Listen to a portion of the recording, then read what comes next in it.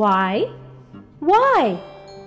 There are so many questions to ask and so many answers to know. Let us listen to this poem. Why? I know a curious little boy who is always asking why. Why this? Why that? Why then? Why now? Why not? Why by the by? He wants to know why wood should swim, why lead and marble sink, why sun should shine and wind should blow, and why we eat and drink. He wants to know what makes the clouds and why they cross the sky, why sinks the sun behind the hills, and why the flowers die. Some of these whys are not too hard to answer if you'll try. Others no one ever yet has found the reason why. And now, listen to our young friend recite the same poem. I know a curious little boy who is always asking why. Why this? Why that? Why then? Why now? Why not? Why by the by?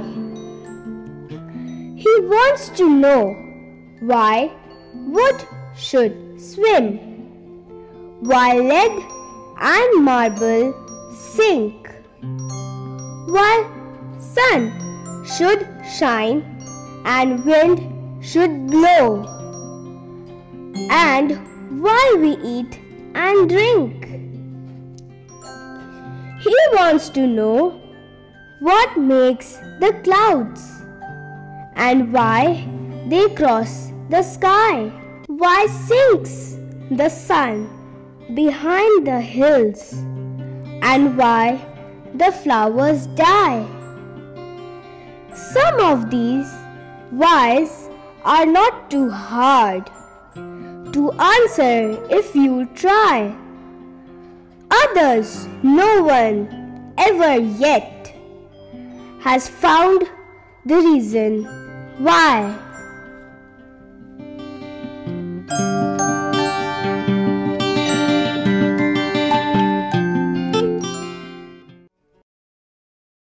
Page 59, Unit 4.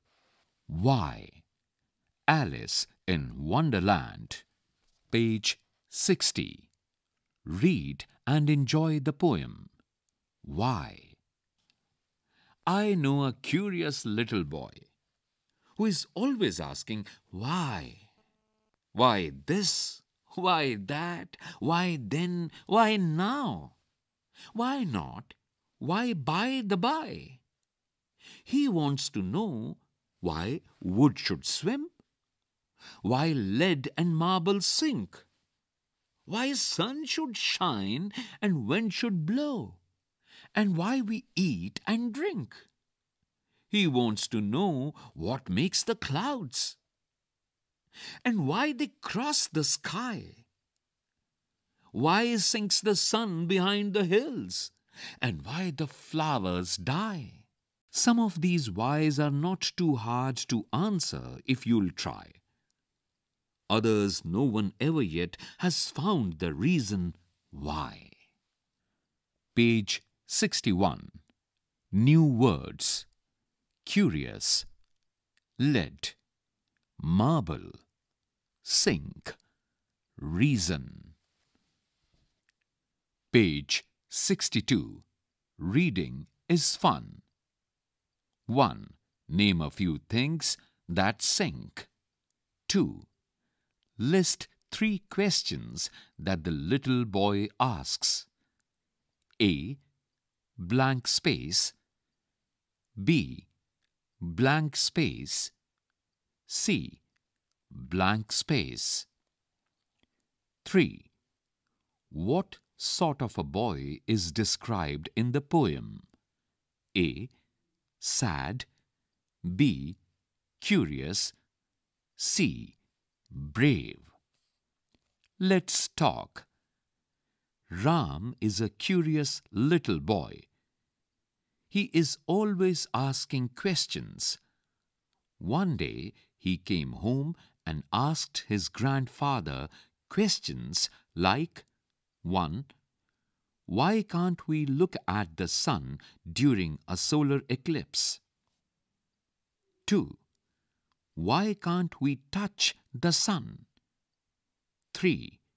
Why can't we go out to play in the dark? Discuss these questions with your teacher and class. Do you know the answers?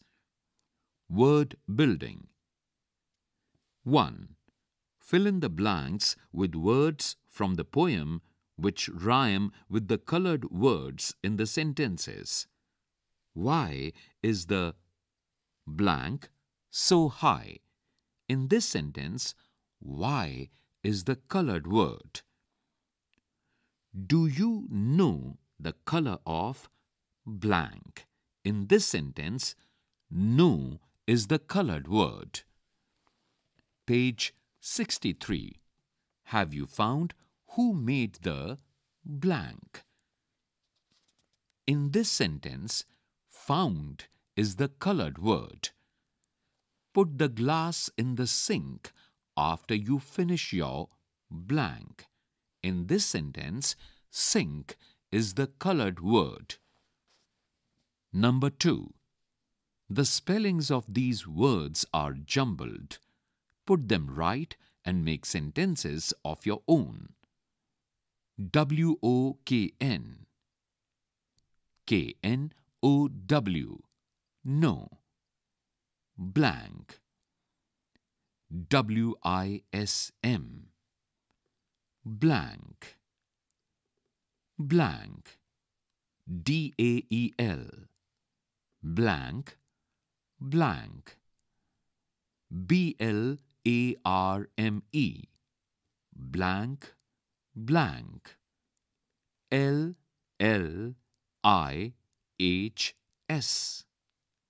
Blank. Blank. Let's write. Discuss and write. A. Why do cats and dogs fight? Blank space has been given for your answer. B. Why do we walk across the road, not run? Blank space has been given for your answer. Page 64. C. Why do people like ice cream? Blank space has been given for your answer. 2.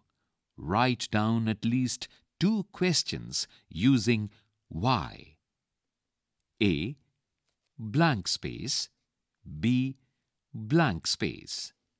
Fun time. Painting with onion halves and bottle tops. You need 2 onion halves, 2 bottle tops, watercolor, plate for mixing.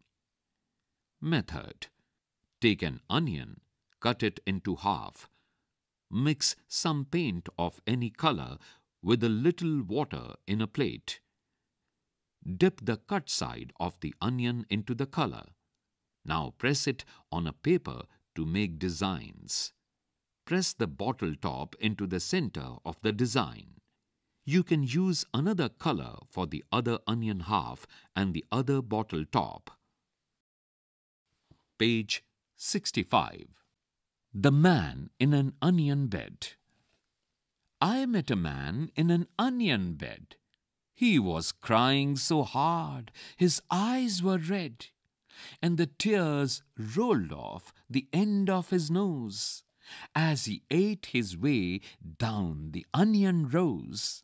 He ate and he cried, but for all his tears, he sang, "Sweet onions, oh my dears, I love you, I do, and you love me, but you make me as sad as a man can be."